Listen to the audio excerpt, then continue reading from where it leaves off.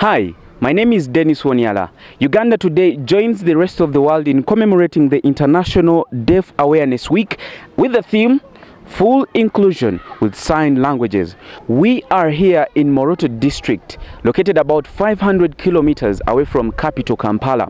And of course, I will be talking to a couple of deaf people just to get to know what are some of those challenges that they are going through.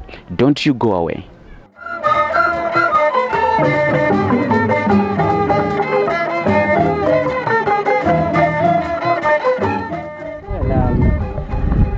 My name is Betty Najemba. Well, the challenges that I've gotten as a person, they're more of being with a relationship with people, with my neighbors, the stigma, discrimination. For example, in school, when I joined a secondary school, I remembered one school there where I was competing very well. And the fact that we're learning sciences in O-level, so when I got into that school, so I had the requirements to be admitted in that school, but the fact that I was deaf, they said they couldn't teach me. So I tried to explain to them, but they told me, well, we can try. They said no. So I gave up on that school. So I tried about 3 big schools, but I failed to get a vacancy because I was deaf. Is our clients don't access services. You go to police and no interpreters. They take you to the hospitals. They find challenges accessing interpreters, and the problem is they can't have money to pay the interpreters.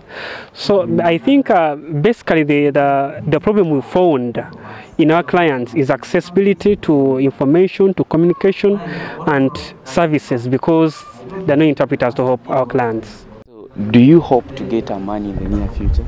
I don't believe in self-pity. I mean pitying myself. I don't believe in that. That is the key thing that has driven me. It's a key factor that has helped me. Because, for example,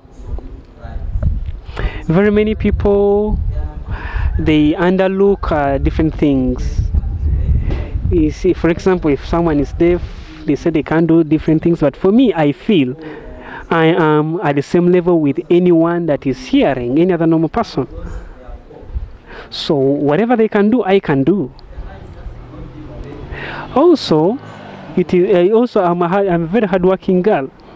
Most of the schools are for hearing persons.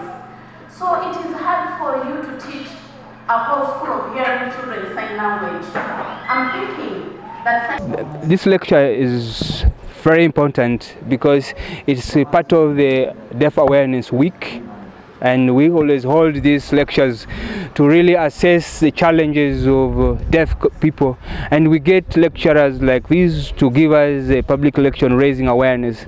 This year's theme is full inclusion, so we want to see how the deaf people can be included in the issues of having their human rights realized. Because we felt that to get access to your rights, you need to know how to demand your needs.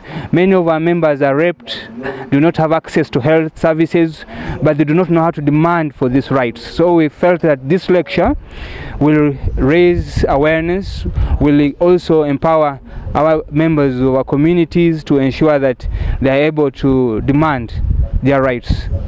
And when they know how to demand for their rights, it will be a continuous process. Then they will demand these rights from the service providers. Deafness is an invisible disability across the globe.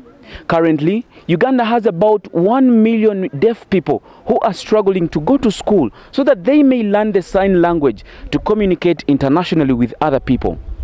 They have called upon government to help them, include them into policy making, include them into budget allocation, so that they may be able to perform better and also better themselves.